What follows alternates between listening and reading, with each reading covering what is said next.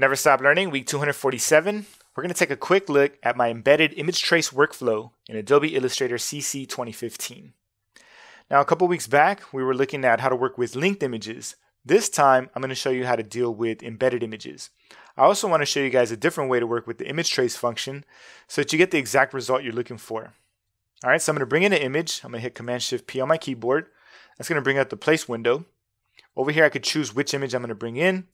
I'm going to go with AG Managing Director.psd. So I'm going to be bringing in a Photoshop document.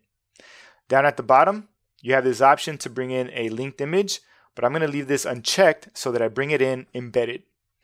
All right, I'm going to hit place, and that's going to load up my cursor. Here, I'm going to click and drag to define the size of my image and then release. All right, so this looks pretty good, but the image is kind of big. What I want to do is actually delete a portion of this so that I'm just left with my subject, kind of like a portrait. All right, so native in Illustrator, there's no way to actually delete pixels. You'd actually have to create a mask.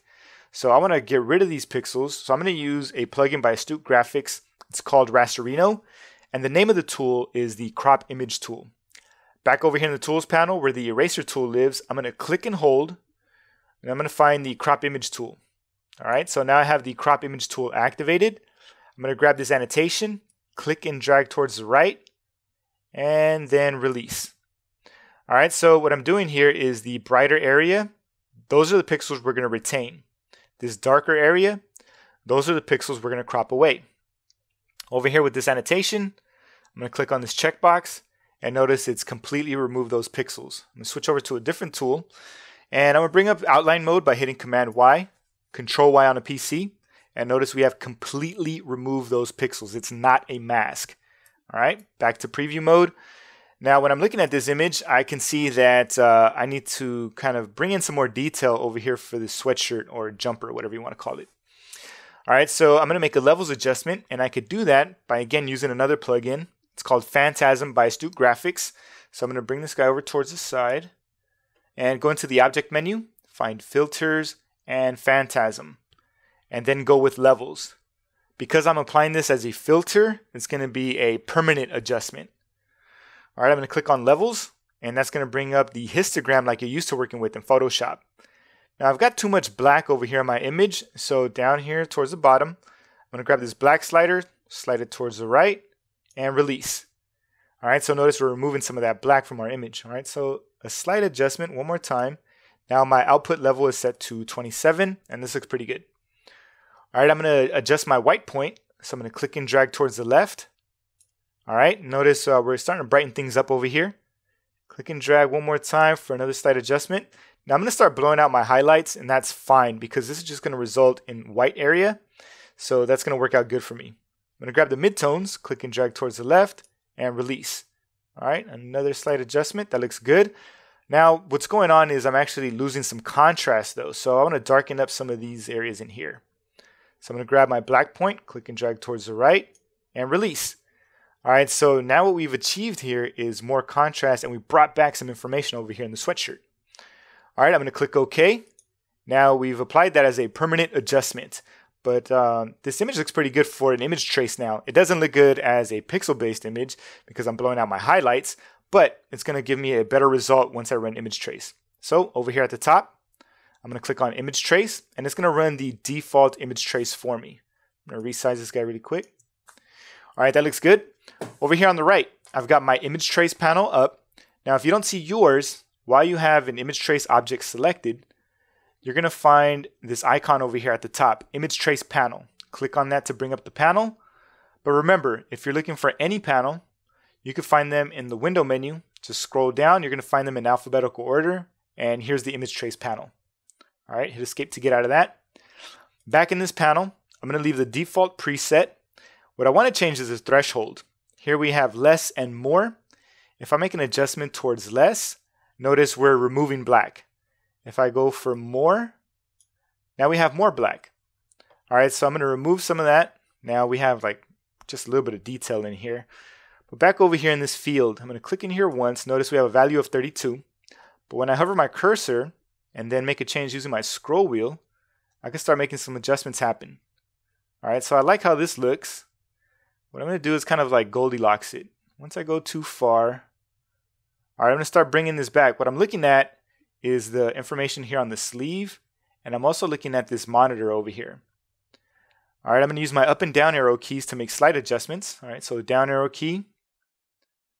All right, that looks pretty good. If I go too far, then I use the up arrow key. All right, this looks great. 61 threshold looks fantastic. Now, I am missing some information over here for the face, but we're going to take care of that in a sec. All right, I'm going to go into the advanced portion of the image trace panel.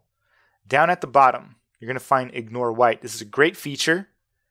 Click. Once you get the little checkbox, you've turned this on. I'm going to tuck away the advanced options.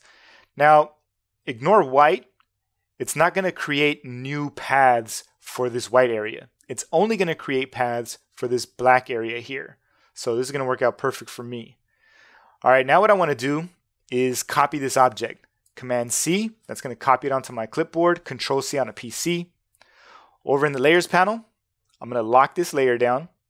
And down here at the bottom right, I'm going to create a new layer. All right, notice this layer over here is targeted. I'm going to hit Command F or Control F, and that's going to paste in front. Now, it might not look like anything changed, but look, if I just reposition this, you can see that we have both of them right on top of each other. All right, so I'm going to undo that change. And now we're going to do something like how you would normally do in Photoshop. We're going to create the layer above to have the exact adjustment we want. All right, so back over here in the image trace panel, I'm going to play around with threshold. Using my scroll wheel, I'm going to introduce a higher value. This time, I'm going to be looking at the face.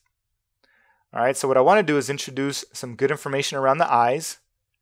And all right, so now we're starting to get the top of his head. And let's see if we can get that ear to pop in.